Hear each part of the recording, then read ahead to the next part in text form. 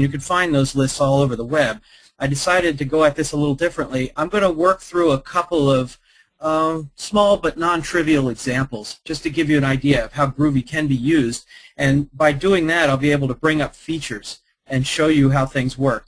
Now, in some of the applications I was not able to grab all the source code to show it in the slides, but all the source code that I have will be made available to you. We'll go through Dave on that. I'll make sure that you can get it anywhere you like. I'll probably give it to him as an archive, or maybe check it into a source code repository or whatever we like. But any code that I have available or that I talk about here, you're more than welcome to.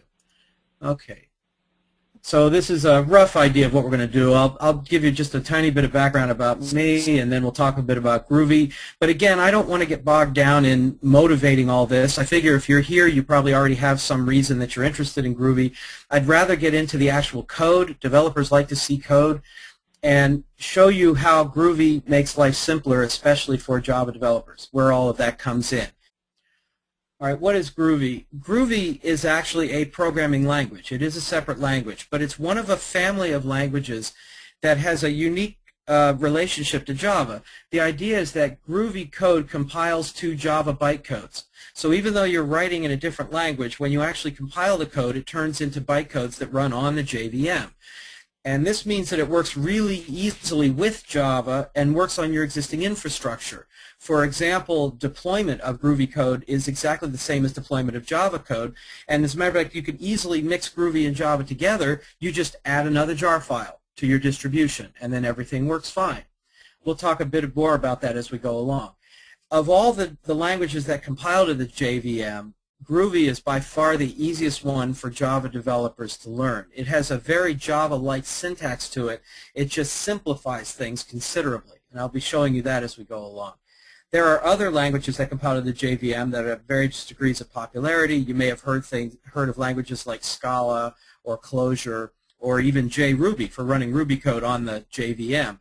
But Groovy was never intended to replace Java. Groovy is intended to supplement Java, to extend it and expand it and make it easier. It also lets us use these modern language features like closures and builders and metaprogramming. Some of these things I'll talk about. People have said Groovy is what Java would have looked like had it been invented in the 21st century.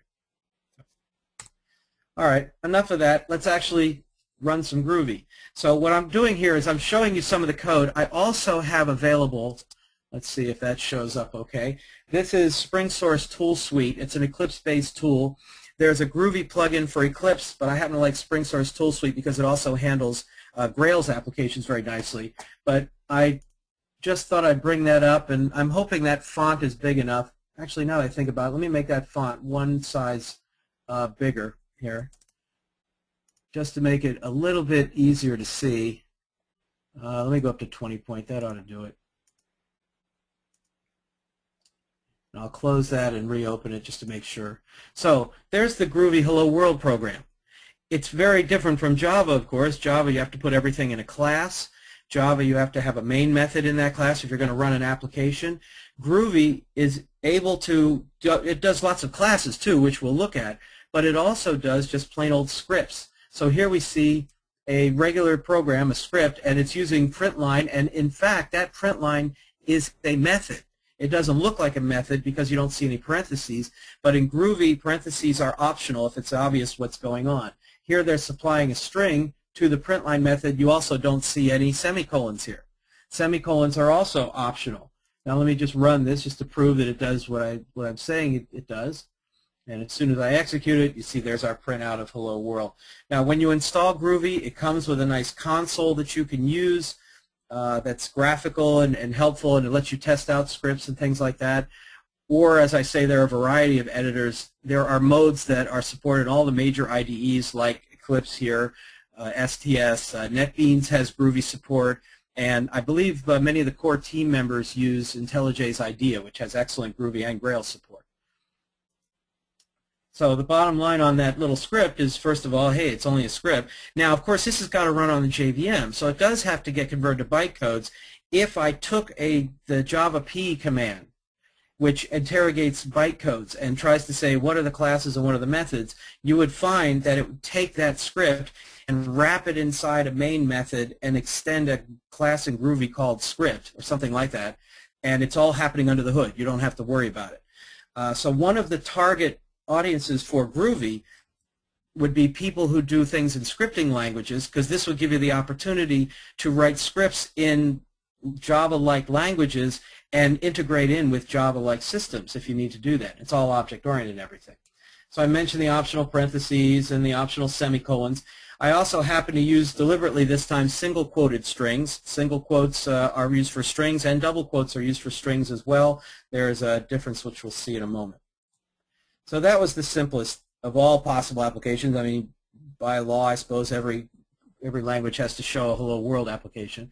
Let me look at something a little bit more interesting. Now this will be a simple one, and then I'll show a more complicated one. I want to access what these days we would probably call a kind of RESTful web service. I mean, it's not a full web service. You can't add anything, but it's a read-only web service. And what it is it's Google Chart. Now, Google Chart has its API. It's located at this URL, and you're able to create a URL string where you append data in the parameters, and Google returns a plot of the results. Now, I think I have this set up here. This is the Google Chart homepage that I was mentioning, and if I go into the Getting Started page, they show the elements of charts, and you can see the first example, of course, is a Hello World example. Now, I echoed this in our slides here. This is an access to Google Chart. Now, of course, this would all be on one line. So you send your request to this URL, chart.apis.google.com/chart?, and the rest of these things are all parameters. So, for example, CHS is the size of the chart in pixels. CHD is the data. This is text data in between 0 and 100. CHT here is the type. In this case, I'm asking for a three-dimensional pie chart. And CHL would be the labels. You see labels are separated by a vertical bar. So if you were to actually send this URL to, just type it in your browser, basically, this is what you get back. Here's the Hello World example. As a matter of fact, on that documentation page, this chart right here is actually, if you do a view source, they don't embed an image. They actually put in the URL and evaluate it. It's the source, the image, or rather the URL is embedded in the source attribute of an image tag, is how that shows. And they have lots of different kinds of charts, you know, various components and tons of different types. So let me do this sort of thing in Groovy, just to show you an example of how you could access a remote web service and then do something with the results. So I'm going to start off with a script that starts like this. Now the word def here means that we're declaring a variable, but we're not determining what type it is. We're not committing to a type. It could be a string, could be a float, could be a double, could be the return value of a method. It could be anything. It means define, but we are going with what they call in Groovy optional typing. So we don't have to pick a data type. We can if we want. Groovy has optional typing. If I say string based, that's fine too. But if you don't care or you're not sure what you want to do with it yet, then you generally start off with def. So here what I've done is I've put the URL for Google Chart inside single quotes. So this is essentially a string. If I was to ask the base variable, what type are you pointing to, it would say it's a string right now. Now here, I want to send those parameters. I want to append onto that URL, you know, a series of key equals value, ampersand, key equals value, ampersand, key equals value properties. So rather than just hard code them in, I'm taking the opportunity to show you how you could assemble something like this. Params here is a map. Now, if you've used Java at all, then you know you'd have to instantiate a map, probably a hash map or maybe a different one that you might want to use, and then you'd have to call the put method to put in all the keys and the values and plug them all in. Well, in Groovy, I can just write out my map. So I just wrote out these CHT, CHS, CHD, CHL, those are all the keys that'll be in the map, and then here are all the values. And those are the same ones from the Hello World example that I just showed on the previous slide with the URL. Once I have the map, I'm going to now assemble my queries one moment because that's coming in the next slide. So for this slide, I want to say def means we have a variable that has not yet been declared to have a particular type. Double quoted strings, I'll talk about in a moment, are used for parameter replacement. So breaking this down a little bit more, there's the map. Okay, there's params, and it's a map of keys and values. If you actually ask Groovy, if I did a regular Java getClass.getName, it would tell us that this is an instance of linked hash map. So this is one thing I want to mention. First of all, how easy it is to do collections in Groovy as opposed to Java. But secondly, how Groovy does not reinvent the wheel, or I like to call that reinvent the flat tire, which is what happens when you reinvent the wheel and you get it wrong. It uses the Java libraries. If the Java libraries are available, it takes advantage of them. There's no need to re-implement everything in Groovy. This is one of the best features of Groovy, is that if you have an existing Java library or an existing infrastructure or any code you've already written in Java, then you can use that without any changes whatsoever, and you can add Groovy to that in a different class, and then in your Groovy class you can use Java classes right inside the source code without any problem at all. So this, simply writing this statement, instantiates a linked hash map and puts in all the values there. Keys and values are separated by colons, and the entries are separated by commas. Now about that collect method. This is one of the methods that has been added to the map interface by Groovy. Groovy has what they call a GDK, where instead of the JDK, you can go in and see what methods have been added to existing Java classes to provide convenient functionality. One of these methods is called collect, and one of the arguments it's taking is this thing in curly braces, which we're going to call a closure. Now, if you've heard of closures and you've only used languages that don't use closures, or if you've only used closures in JavaScript, then you can be safely, it'd be understandable if you were a little worried about that. Closures can be very confusing, and what's a true closure and what isn't is debatable, and yeah, Java's thinking of adding closures to JDK 7, and then they go back and forth on it. It's all kinds of issues. Here's the easy way to think about it in Groovy. It's not precise, but it's workable. A closure is basically an executable block of code that we can treat as an object. So instead of having to make, say, anonymous inner classes, in other words, in order to use a method as an object, we have to wrap it in a class. We always have to do that. There's a whole discussion about how the idea in Java is that everything must belong inside of a class. The nouns have triumphed over the verbs here. The verbs are the methods, and the verbs can't be treated on their own. Now, this harkens back to the idea of function pointers in C++ or other things that you might be familiar with. But for our purposes, the idea of being able to handle a method by itself is very, very helpful. Now, what this syntax means is that they are applying this collect to a map, and the k, v are dummy variables to represent the key and the value, and then this arrow says, here, that's just separating the dummy variables from what we want to do with them. Well, what we want to do with them is for each one of the entries in the map, we want to create this little double-quoted string and plug in the value of key and plug in the value of the value here and separate them by an equal sign. So in other words, it takes that map from before, and the collect method applies this closure to every entry in params and returns a list. So here is a list. Now, a list in Groovy, again, is looks like a map, except it doesn't have the colons in it. It's square brackets, and you can put the values in separated by commas. That would be an instance of java.util.ArrayList. This business with the double-quoted strings is called substitution. You use the $, or if it's more than just a single little parameter, you'd use a $, in curly braces to evaluate what's in the curly braces and substitute that into the string. They call these Groovy strings, or unfortunately, G strings. I know that whoever came up with that has probably regretted it ever since, but there we are. So, moving on. So that whole the part of the code up to this point returns that list containing strings. Now they've added a join method to the list interface that will join all of the elements of the list and separate them by some delimiter.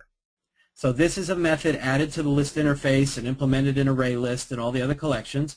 And when we invoke join with the ampersand, now we get all the parameters connected, separated by ampersands. And the required URL I need is simply that base URL plus the stuff we just saw. Plus this business, the CHT, etc., the query string. Pardon me, Ken. Yes, sir. Question in the queue from one of our students today. And that question is, whoops, I just lost it here. That question is, can we replace the K and V with some other characters? Yes. You can pick any values you want. Think of them as a method call. Those are parameters in a method call. So they're just dummy variables. Anything that fits. I like to use K and V because it means key and value to me, and it's very terse. But Excellent. anything. Thank you so much. Anything else, or should I go on?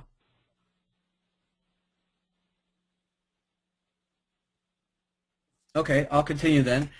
So far, everything we've done here is just manipulating strings. You know, I mean, I put together a collection and I assembled everything together, and now I got the URL. Now I want to transmit it. Well, one of the methods that's been added to the string class, because remember that URL is just a string, is called toURL. That converts it to a URL that actually can go over the web, and if I access a so-called text property, what that's actually doing is invoking a getText method and returns whatever is at that URL. So I don't have to go through all the trouble of making a new URL and doing an open connection and setting various headers and opening an input stream or an output stream and downloading everything I want. All I have to do is say get text, or just use the text property, which is the same thing, and there I have all the results on that web page, or everything that came back as a result of that method. This is very convenient for accessing RESTful web services. Now I say this is a text property. In fact, there's a getText method, and that's a normal convention for Groovy. If I have an object and I go .property equals value, then in fact what it's doing is it's invoking the setProperty method with the value, and if I access it, I'm doing a getProperty here. And these methods, this get and set, are actually provided automatically at runtime.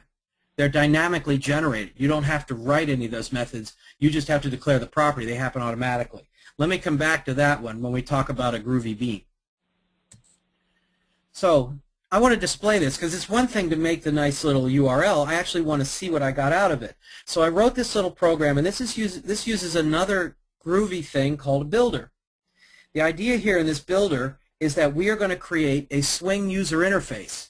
Now, if you've ever used Swing before, then you know how that could be very large and tedious and complicated. But in Groovy, they have this thing, and they make it very, very simple. So first of all, I notice I've got a bunch of imports here, and then I've got some code down here. Now rather than go through it all on this slide, let me break it down and go through it piece by piece. So first of all, here are the import statements. And notice how it's a mix of Java imports and Groovy imports. You can freely use them together without a problem. Java, of course, if you've used Java at all, you know it imports java.lang automatically. We get that all the time. Groovy goes beyond that. It imports java.util, java.io, java.net, java.math.big integer and big decimal, as well as groovy.lang and groovy.util. So you already cut way down on the number of import statements that you need in your program. So be it. Another question in the queue, Ken. Yes, sir. Do we have a Groovy bean like a Java bean? Yes, we do, and that's a great segue. We'll be getting to that in about 5 minutes or so.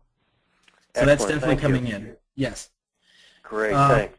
Okay. Now, another thing I did in the import statement, now there's the keyword in Groovy called as, and it actually has many uses, but here's one of them. Here I've imported javax.swing.window constants, and I want to refer to it in my code as just the abbreviation WC. I can make up any abbreviation I want. And for both of those, I'm just using the abbreviation.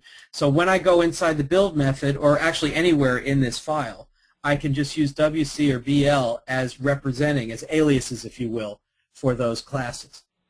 Now I'm going to use the class from Groovy, this groovy.swing.swingBuilder, and call its build method, and now everything in the curly braces will be evaluated by the builder. And let me show you what that looks like. Here's the build. Inside I have what looks like a method call, frame, and it's got parentheses and close parentheses, and I have attributes and everything in there. Well, this is interpreted by the builder to create a JFrame.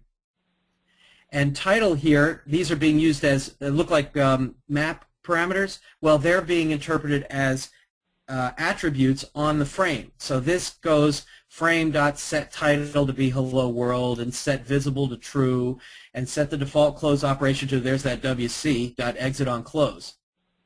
When I open up another set of curly braces, then I'm saying, okay, inside the frame I have a child element. And the child element I have is a label which is actually an instance of the JLabel class. Inside that, I want to say set icon to, and now we get a Java class, a new image icon wrapped around that URL, and put it in the center of the platform and pack it as small as possible. So the result of this little piece of code here is a Swing user interface that accesses the URL across the web, brings down the image, packs it in an image icon, puts the image icon inside a JFrame, and shows it. And we get a nice little behavior here. So let me actually run that. Here's my whole. This is the code itself, just broke, all in one place rather than in pieces as you saw it. Let me run that as just to prove that this is working. It's going to actually go out over the web and execute that code and come back with a user interface. The delay generally, it came up on the wrong screen for me. Here's what came up. I can resize that, of course. I chose, I called the pack method, so it got really small. But I can resize. You see the image. When I told the image that I only wanted 250 by 100 pixels, that's why we got that size. And the pack method put the JFrame around it to suit. So there it is, and I can just close out of that, and there you see a very simple Hello World access of Google chart. A couple of questions in the queue, Ken. Sure. First one is, can we suppress the auto creation of the get and set methods? What if I have a private variable that I don't want anyone to, say, set a value on? Yes, you can. There are a couple different ways to do it. First of all, if you provide your own getter or setter, then Groovy will not supply one. And you're free to provide one and make it private, for example. Or if you put in a variable and you make the variable final, of course it will not provide a setter method. So there are a couple different ways to go at that. Great. And another question, can we use as keyword also for Groovy imports? Yes. The as keyword is used for any import just to identify an alias for it. It's purely, if you've heard the term syntactic sugar, syntactic sugar is just syntax that doesn't really change anything going on underneath, just makes it simpler. That doesn't change the bytecodes in any way. When we say as, we're just making up a convenient name for us to use. The compiler is going to remove all that and replace it with the actual class anyway. Great. One last question for this segment. What plugins do I need in Eclipse to do Groovy development? There's a single plugin. It's called Groovy Eclipse plugin. I could give you the URL, but frankly, the easiest way to get it is to Google Groovy Eclipse plugin, and it'll take you right to the site, and there's an update string, and you'll just add it to your regular Eclipse update, and it brings it in and works without any other changes. You can make Groovy projects that already have Groovy in there, and you can also add Groovy capabilities to existing Java projects if you want to. I've done that on, like for example, there's no Groovy web project specifically. Instead, I make a regular dynamic web project and just add the Groovy capabilities, and now I can mix both Groovy and Java in the same app. Great. Thanks very much, Ken. Okay, so anyway, there was our simple example, and of course the problem is once you start playing with graphics, it's hard to stop. So I eventually had to do this one. I have a much larger script. I forgot to mention at the beginning, I'm working on a book for Manning called Groovy and Java, the sweet spots. I had a little graphic on the front. I just keep forgetting to mention it. That'll be coming out sometime this year, hopefully. Well, no, according to Manning, it will be, so I guess it'll be available for me sometime this summer. What was that? You've got no choice now. You've committed to this year, right? Yeah, absolutely. Any rate, so I put together a little graphic of anticipated impact on our Groovy and Java book sales. There's the publication, and if it's mentioned in Groovy Mag, get the Joel Award and go on Letterman, and of course we'll put something in the Harry Potter movie and eventually wind up on Oprah's book club. You know, okay, this might be a little unrealistic. Then the negative side is the drunken rant on Larry King Live and find bugs in the source code, or infomercial with a ShamWow guy, and scandalous YouTube video. So of course then eventually you have to do a tearful apology on The View and a Manning behind the text special. So I have the source code for putting together this bar chart too if you want any of that. That's just a little bit more elaborate from what we did before. I'm desperately hoping that my sense of humor bears some resemblance to yours as well. Now this is the point where I was going to switch to a bigger application, talk about Groovy Baseball. I'll show you that in a moment. But Dave, is this a moment when you wanted to speak for a moment? Sure. I'd like to take 30 seconds of everyone's time. Hold on. Oh, you want me to make you a presenter, don't you? Yes, please. Okay, there you go. Thanks. So just to let everyone know in the group that is attending today, we do run both online and on-site training classes, and Ken will be teaching the Groovy and Growls and the Groovy for Java Developers classes, both online, and if you have a group of people at your organization, we can come to your facility and teach you there. So what you're seeing now is our Getting Started with Groovy and Growls 28-hour class, and we also have a 28-hour online class and hands-on workshop called Groovy for Java Developers. So both these are coming up. You can visit these web pages, visit SkillBuilders.com and search on Groovy, or go under the Java curriculum and you'll find these classes. And you can see that, for example, on July 19th through July 22nd, we'll be running this Groovy for Java Developers class. And in those classes, folks, it's important to note that there's two-way audio. You'll be talking directly to Ken and asking your questions. And as you do workshops, Ken will be there to support you. So you have hands-on training, whether we do it online or on-site. And it's two-way audio if you do it online. We just don't have two-way audio today because of the amount of people that are on the call. So we hope to see you in one of these future classes, or if you have any projects that you're cranking up and you think we can help you with, let us know. With that, I'm going to pass it right back over to Ken, and I'm going to make you the presenter, Ken, and away we go. Thanks for your time, everybody. Okay, thank you. I know that this summary is going to be bringing up as many questions as it solves. I did have my email address at the beginning. If you wind up sending me email, I will try to answer you directly. Of course, it would work very well in the class too. But let me go on and show you a somewhat bigger application, because I'd like to show you something a lot of people are always interested in, which is working with databases and generating XML and some other things. Now, to show you what this application looks like, this is a picture of it, but I actually have it running on my site. Let's see. Here is Groovy Baseball. You select the date to see all the games that day. Here's a calendar widget, and if I pick, say, well, I don't know, let's pick the second here. And then what it's doing is it's going off to MLB.com, downloading an XML file, parsing it, building output for a Google map, and then here, for example, was the result of the Tigers beating Cleveland 3-0 there, and I put little dots on the map just to show the results of all the different games. And as I say, you can pick any particular date that you want, and I'm using a little bit of Ajax-y goodness to make it so that I don't have to refresh the whole page. I can just refresh individual dates, and of course the calendar, you can go back to May or whatever, and it'll always get the new ones. So I don't have time to show you the entire application, but let me show you some of the heart of it, and if you're interested in seeing more details, I'd be happy to make the code available. So here's the thing. I want to put those dots on a map, so I need to know where the games are played. So I want to put the latitude. For Google Maps, you need the latitude and longitude of the home stadium, the stadium where the home team was. Google also has a RESTful web service called their geocoder, and you can find out what the latitude and longitudes are by sending an address, and it'll return that. Of course, stadiums don't move, so I might as well just save all those results in the database. And then when I fire up the application, it'll read the database when it starts up, read that table, and then we're ready to go, because there's nothing else that really needs to be saved in the database at this point. So first of all, I need a class to hold all this stuff. So I called it Stadium. It's got an ID and a name and a team abbreviation, the team that plays in it. And I put in doubles. I could have made them big integers. I could have made them or big decimals. I could have said def here. I just happened to pick types here for latitude and longitude. And I even put in this, by the way, is what a two-string override would look like in Groovy. I just don't need the public and private. Now, for the person who was asking about Groovy beans, this is a Groovy bean. Pogos here, plain old Groovy objects instead of a plain old Java object, a Pojo. The nice thing is how small this is, because if this was Java, I'd be just getting started. First of all, you may notice the absence of semicolons. Then you might notice the absence of public and private.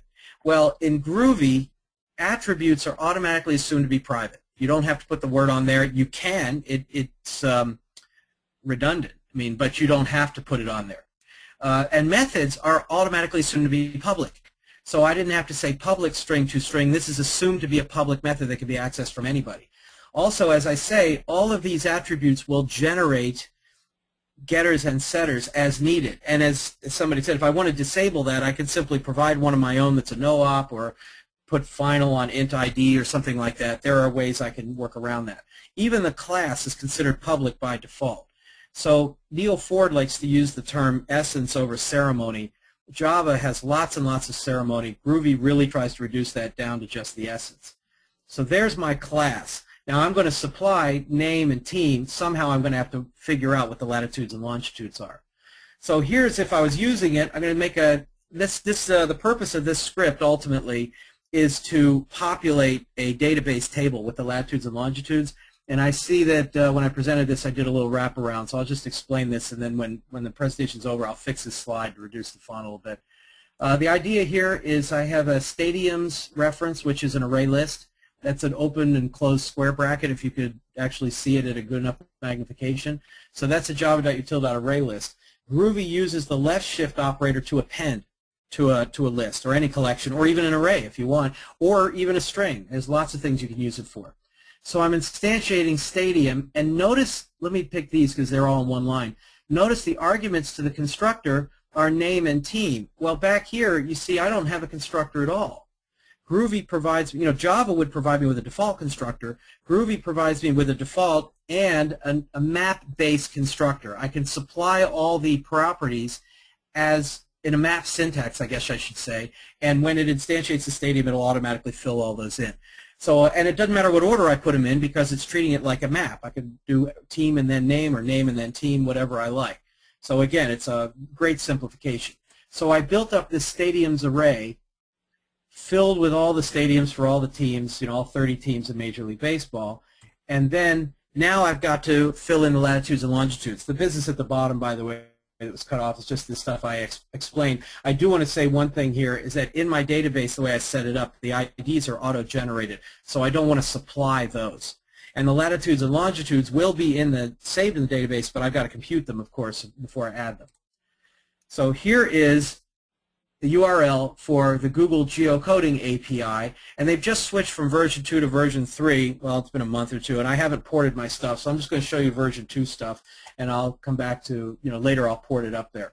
The idea here is it's a free web service, handles up to 2,500 requests a day. I only have 30 stadiums, so it's not going to be a problem.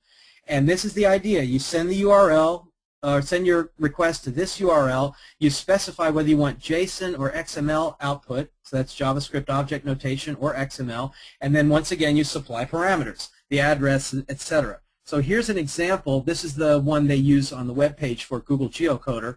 There's the base URL, and I want XML, and the address is, and this of course is the address for Google. The thing to notice here is that the street and the city and the state are separated by comma pluses. So the street separated from the city by comma plus, and then the comma plus separates the state as well. Also, the little pluses inside here mean that the address has to be URL encoded. I can't send an address which has spaces in it. I also have to get rid of quotes or exclamation, whatever wouldn't work in a URL. So there's that information. Oh, and by the way, this sensor parameter is required by Google Geocoder to say, are you operating from a machine that has is GPS enabled? And of course, right now I'm not. So if I was doing this from a handheld, I would say sensor equals true. If I do this from Android. All right, here's what I'm ultimately planning to do is take that stadiums collection, and for each stadium, call it S, invoke a method called fillinLatLong. If you're familiar in Java with the new for each loop, the for element colon in collection, and then it works through element by element, this is very similar. This is an each iterator built into all the collections in Groovy, and lets you operate across the collection one by one. Once again, this S is just a dummy variable to say each element in the stadiums collection will be assigned to S, and then I can call methods on it. This block here, again, is a closure, and it's really the argument to the each method. It's saying apply this closure to every element in the stadiums array. If you don't say S, by the way, the default is it. So I thought that was interesting. Now let's look at the fillinLatLong method. Here's my base URL. There's my params array, very much like what you saw, the sensor, the encoding. This is the time in Google Geocoder version 2, they let you specify that you wanted comma-separated values as the output. In version 3, they don't anymore. You have to switch to XML or JSON, and that's why I haven't bothered updating this yet. Also, you have to register and get some long key. In version 3, you don't need the key anymore. Nevertheless, here it is. Make my URL to be the base plus question mark equals, and there's my first comma plus, and this is the URL encoder class from Java. So I say encode the name. This is the that'll be the name of the stadium that'll come in, using the UTF-8 encoding, and then here's that same collect structure that I used before to build the query string. This time I invoke the URL and go .text. I could have done URL.to This is equivalent. And now I get back my results and split them. Let me break this down piece by piece. So first of all, here was building up the long URL. So the base there's the URL encoding of the name. So it takes out all the spaces and replaces them with pluses, etc. And that's all pure Java. And then the collect method to build the query string from the parameters map and join them by ampersand the same exact way that I did on the earlier one. Now when you invoke this one line, new URL, URL.text, returns a string. And it's a string that looks like this. Double quotes 200, 4, then a number and a number. The numbers are latitude and longitude. The 200 is the response code saying, yeah, that worked. Magnification is how detailed it is. Like if you give an actual address, it'd be like a 6. If you give a state, it'd be like a 5. I did something even bigger or whatever. I don't know, I got a certain magnification. But there's the latitude and longitude. That's what I want. On that results string, I call the split method at the comma, and that returns a list containing all the elements. And then here's the best part. I'm accessing the resulting array, the resulting list, from the right end instead of from the left end. Instead of going square bracket 0, 1, 2, 3 or what have you, say 0, 1, 2, 3, this longitude is the right end, so I use -2 and -1 to pull those out. And then of course I convert them to doubles because in my stadium class I'm saving them as doubles. And there you go. So you have the ability to access arrays from the right end as well as the left end. We have a few questions. Yeah, go ahead. Sure. First one is, do we need Java import statement for any Java utility? No. You don't need Java.util. If what you mean is Java.util package, that's automatically imported in every Groovy class, so you don't need to add the import statement at all. You can use ArrayList or what have you cleanly. Great. This may be a little bit of a repeat from before. Can we create string variables using the as keyword, say suppose string, middle initial, as char? That one gets a little involved, and let me just say the short answer is no, but there is a way to convert them to characters if you like. Just you wouldn't use the as keyword necessarily. Okay. And finally for this round, so if we want to make some property read-only, we need to implement an empty setter method? Or put in a private setter method. You could do that. Or you could put in a public getter method or public setter method that does nothing. I mean, so you have multiple options for it. Great. Thank you very much, Ken. Sure. There may be another way too. I'll have to check. My definitive reference on this stuff is Groovy in Action, and right now they're working on a second edition, Dear Koenig and the guys, and that's a great reference for that. But I will tell you that the Groovy website has tons of examples as well for those sorts of circumstances, and the various email lists are extremely friendly. They're very welcoming to newcomers and everything. It's not a problem at all. But I can look that up. If you want to send me email, I'll just make sure and get back to you on that if you like. Okay, so let's assume that I've gone and run all my Stadia through the geocoder, and now I have values out of it. Now I want to put all this stuff in the database. Well, Groovy uses all the regular JDBC stuff if you want, but just for simplicity, if you have a simple example, there's a class called groovy.sql.sql, capital SQL, kind of an odd name for it, but there it is. And it's got a new instance method, and you supply the URL, username, password, and the driver class as though you were writing a JDBC program, except it's just one line. Now there are alternatives doing things like Jindy lookups and stuff like that. You don't have to embed usernames and passwords in source code. There are workarounds. But for an example this simple, I just put it all together, embedded it right in here, although that's not my username and password. So once I have that SQL instance, I called it DB to represent the database connection there. Now I could do things like execute method call. This is a string argument to the method call, and I happen to use double quotes here. I could have used single quotes. That wouldn't have been a problem. Either way would have been all right. So I'm basically saying, oh, and I'm using MySQL syntax because I happen to be using a MySQL database for this. So drop table if exists stadiums, and then execute. And here you see triple quoted strings. Now this is 3 single quotes, so there couldn't be any parameter replacement in there. They also allow send a string across multiple lines. I think Scott Davis refers to this as a here doc or whatever in his Groovy Recipes book. At any rate, so I made my table called stadiums. It's going to be really simple. There's my ID, not null, auto increment. I've got a name, a team. That'll be the team abbreviation. There's my latitude and longitude, and of course the ID is the primary key. That's all there is to that. So I can execute this as part of my script, and that way when I rerun the script over and over again, it'll drop the table and build this.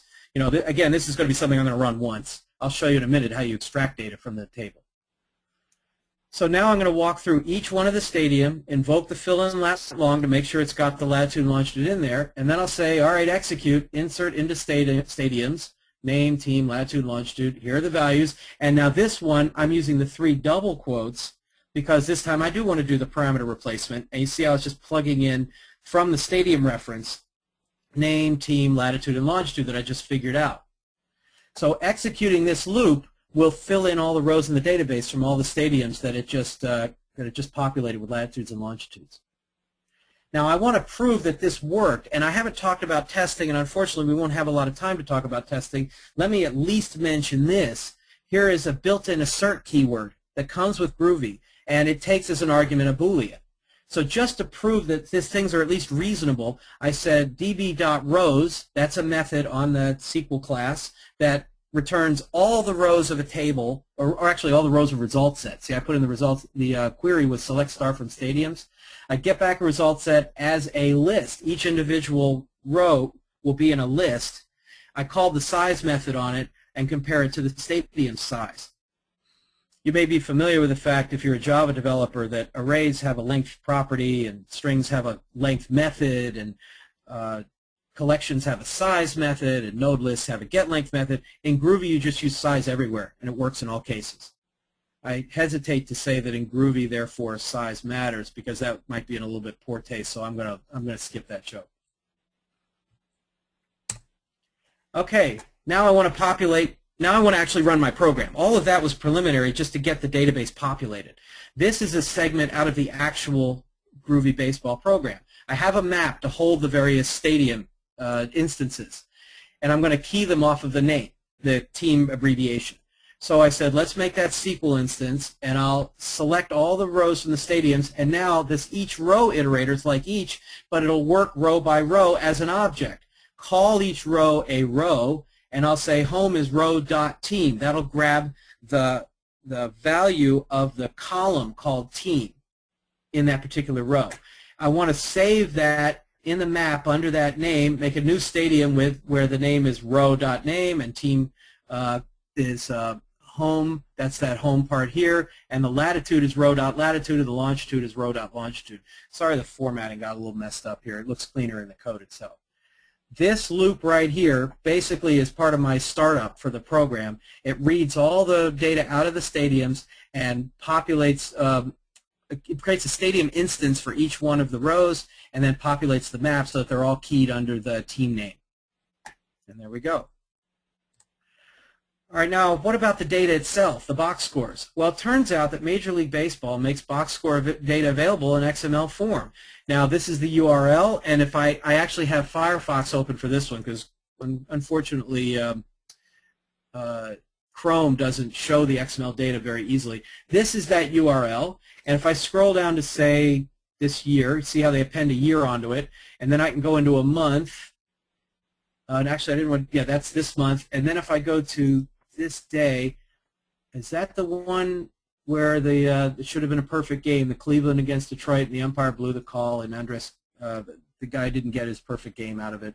At any rate, here's the box score itself, and you see it's all in XML form. I hope that's big enough to read. Let me make that a little bit bigger. I can increase the font size there. Good. So you see the root element is box score, and there's a ton of attributes.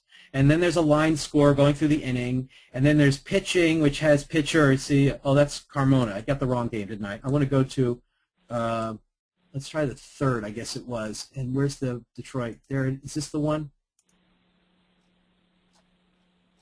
I missed the picture. Well, sorry about the perfect game miss. I'll just stick with this one for the moment. Anyway, see the line score, and there's a pitching element that has a bunch of pitchers in it. They used a lot of pitchers in this particular game.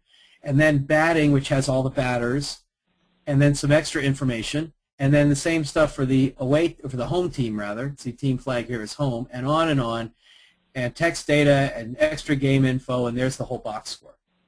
That's available online anytime you want it. So, of course, I want to go access that, download it, and then process the XML. Now, in Java, that would be very painful. So here's a snapshot just to show you what the web page looks like. There's the rough idea of what the box score looks like, some for the home team, some for the away, deeper XML structure with attributes and child elements, etc. Now, working with XML in Java is painful. You can do a SAX parser or, this is what I'm saying, maybe a document builder factory, new instance, get a new document builder and parse it.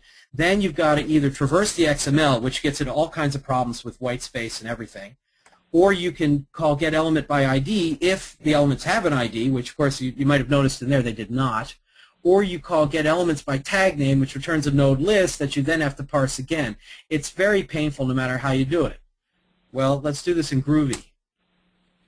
Groovy, I said new XML parser. There's also something called an XML slurper, and I called parse with the URL. Done. That's it. Now I've got it went over the internet, whatever the URL was. It was an HTTP URL. Went over the web, downloaded the file, parsed it into XML, and now I've got my root element. So that's the whole parsing. Now if I want to grab the name of the away team, it turned out that was an attribute on the root element. So away fname was the away name. To get the score of the away team, I go boxscore.linescore, the root, the 0th element of that, and then I want the away team runs as an attribute of it. And the same thing for the home score. And that's all you have to do. I mean, anytime I have to do something with XML in a Java program, I usually add, if I can, a Groovy module to go do it in Groovy and then just return the results.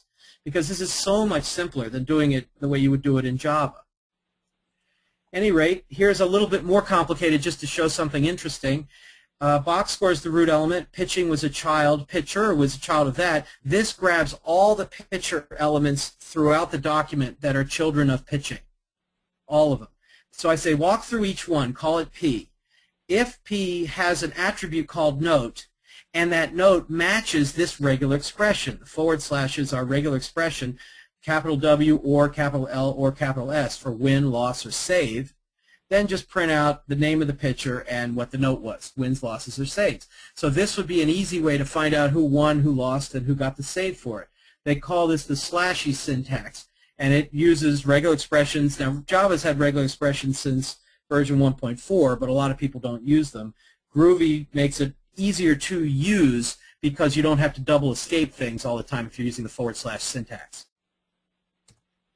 Now, what output do I actually want? Well, I want to plot the game scores on a Google map. So I needed the latitude and longitude, but the thing is it's JavaScript that's going to process the results of this mess. And I can't give Java objects to JavaScript. JavaScript can't read Java objects or Groovy objects for that matter. I have to send JavaScript either strings or JavaScript object notation, JSON, or XML. I'm going to generate XML because it's trivial. It's another one of the built-in builders.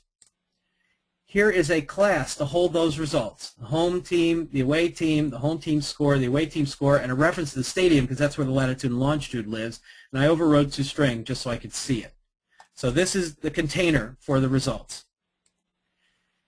Here is a script that uses a markup builder. Remember before I used that swing builder, groovy.swing.swing-builder. This is groovy.xml.markup-builder. So I go xml.games, and that'll become an element.